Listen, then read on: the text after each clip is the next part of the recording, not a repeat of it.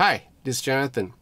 Today we're going to feature yet another PRS guitar. Alright, so this is the core model from the core series. This is the Prs Mccarty 594 Semi-Hollow 2 in Tempest Green Smoke Burst.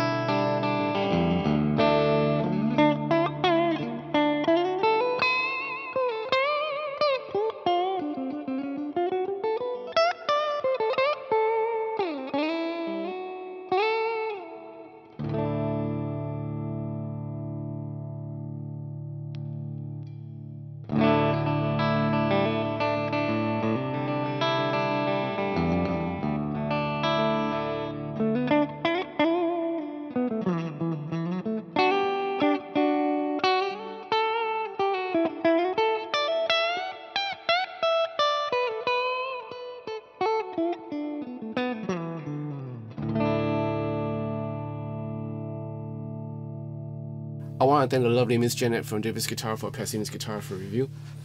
You guys might think that I'm on a roll and that I've converted to the dark side, you know, to be a PRS fan. Not really. Okay, so the thing is that I've always stated that I have a love-hate relationship with PRS because of the way it sounds and the way the guitar has been priced in the past, you know, like, you know, way out of reach. And there's a whole lot of other factors, like, you know, the elitism that goes with it, you know, back in the days when people say, no, I have a PRS, what do you have? Oh, I have a Harley Benton, you know, stuff like that. Guys with attitude, they kind of like, you know, mar the whole and tarnish the whole reputation of the guitarist itself. And that's my belief. My belief is that the guitarists are not to be blamed. You know, say what you will about Prs Smith. He's a great luthier. You know, he designs great guitars. He makes great guitars.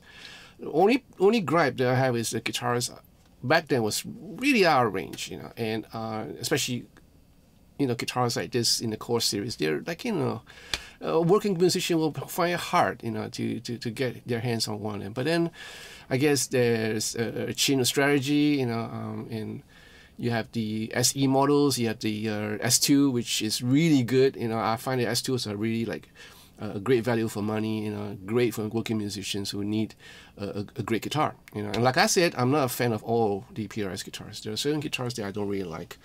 But the Mccarty 594 has always been my favorite. Ever since I played one back, a couple of videos back when Miss Janet sent me, I believe it's an iris purple, and the first Mccarty 594 that I played. And I just fell in love with the whole concept of having a, you know, a 25.94 scale length and having the pickups, you know, the 58-15 low turn, and the way the appointments are, you know, the single cut, and it reminds me of a Les Paul with this top-loaded pickup selector. You know, all those things really make me a fan of the 594s, you know, the Mccarty 594. So this is the semi-hollow iteration of the Mccarty 594, and this has a nitro cellulose finish with a tempest green smoke burst. Really nice finish. Yeah, I think this is not been offered in the main page of PRS, where you have the Mccarty 594 semi-solid too. I think this is a custom color. Yeah, you have a beautiful carved maple top as well as the back, and a middle wood that's made of mahogany. The neck is also a one-piece mahogany, and you have rosewood fretboard with 10-inch fret radius, jumbo frets, you know, fox binding, bow nut. All right, really interesting bow nut, really nice. Really nicely cut. You have no lock-in tuners. Now these are the same tuners that you'll find on the S2s, like the S2 double cut Mccarty that I procured from Miss Janet. You know, same tuners, right? So they have forgo. They have decided to drop the lock-in tuners, you know, for the Mccarty 594 series. You have a top-loaded three-way pickup selector, 2 sets of volume and tones, with the tones having a push-pull for the coil splitting of the single coils, and these are the 58-15 LT, low turn, right? So these have a little bit of a lower output than the 58-15S from on my Mccarty 594 double cut. You have a 2-piece stop tail, same as the ones in the S2. Right? Nice, set true neck. Now, what's the difference? What's the difference between this and the 3 S2 594 Mccartys that I did a comparison? This has a certain tone to it because of the semi-solid or semi-hollow nature of the guitar. And it has a different timbre to it. Somehow I find that this has a little bit more warmer tone to it, especially on the neck pickup. And even on the bridge pickup, when I'm going for a full overdrive mode and solo and stuff, it's sweet. It's like, yeah, it reminds me of certain tones that I hear with guys playing really great guitar solos with the semi-solid guitars. You know, it has that sort of timbre to it, but yet it also has a modern touch to it when you're on your middle position, which I really absolutely adore. Alright, the middle position is a thing that is really attractive about this guitar. You know, I just kind of love that tone, right, smack in the middle. So how does it play? So this features the same neck pattern as the S2 594's Mccarty 594 S2s on the double and single cut. These are the vintage pattern. So no problem. It's an easy neck to play, really comfortable, even for long hours. All right, cool. And I don't know. This has a certain thing to it, a certain vibe to it. You know, when I was playing it, I just feel that this guitar is really versatile. Given the fact this is a semi-hollow thing, we thought that, you know, a lot of us would think that, oh, semi-hollow, you know, probably a jazz guitar or someone who's playing fusion. But this would be just right at home with country, with rock, right? Great guitar, yeah. So guitar is available in Davis Guitar Singapore. So if you're in Singapore, just pop it down and try it out. It's also available in Sweetwater, but I guess with different colors, you know, different finishes. Right? And let me know what do you think about this guitar. Leave a comment in the comment section down below. Alright, so if you like this video, give me a thumbs up and subscribe to this channel. Press that bell for notification of future videos and be part of the patrons to support this channel. I would appreciate it. I thank all my patrons for their love, their kindness, and their support. Thank you guys so much. Alright, so in the meantime, you guys take care of yourself, and I'll see you real soon. Ciao.